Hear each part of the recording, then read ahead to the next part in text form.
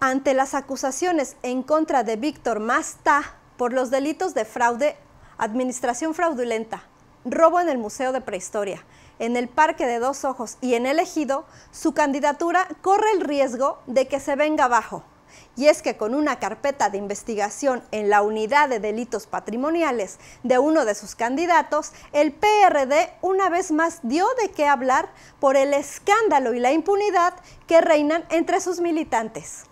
Masta, mejor conocido como el despilfarrador de dinero, encontró su mina de oro en su camino político y gracias a la Fiscalía de Tulum, que le brindó toda la protección y le facilitó las cosas al decir que no hay delitos que perseguir, a pesar que los representantes del Museo de Prehistoria han presentado pruebas ante las autoridades. Pero aún existe la posibilidad de que se le caiga la candidatura al disque defensor de la cultura maya, con la carpeta de investigación en curso por parte de la Fiscalía de Tulum, y que solo se dedicó a saquear a esta cultura.